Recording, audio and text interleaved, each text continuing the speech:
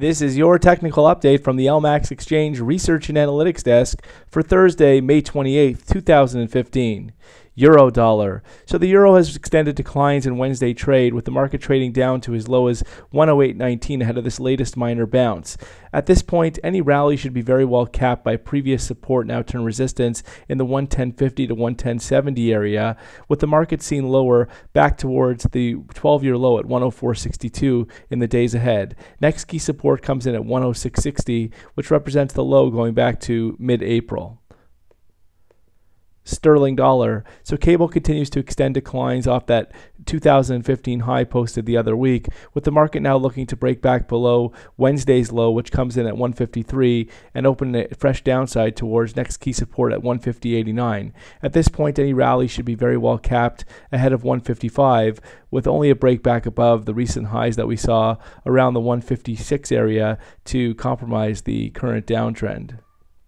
Dollar yen. So dollar yen continues to extend gains, with this market breaking out of key multi-week, multi-month resistance at 122 and now opening the door for fresh upside towards the 125 to 130 area further up. At this point, any setback should be very well supported, with only a break back below the low that we saw on Wednesday at 122.77 to take the immediate pressure off the top side.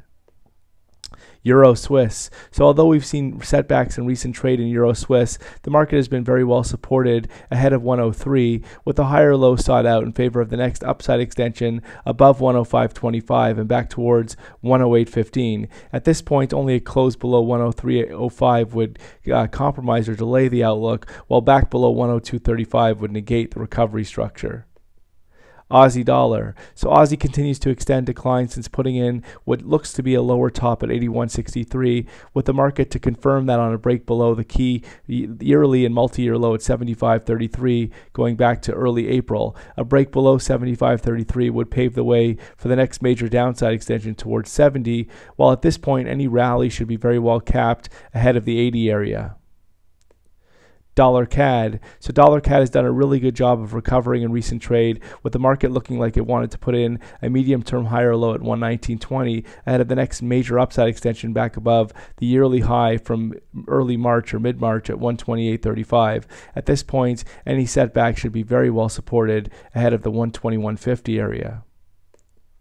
Kiwi dollar. So Kiwi looks like it's putting in a medium-term lower top at 77.44, with the market turning down over the past several days and looking like it wants to take out critical support in the form of the multi-month low and the yearly low at 71.76 going back to February. A break below 71.76 will open the door for the next major downside extension towards 65. At this point, any rally should be very well capped ahead of 74.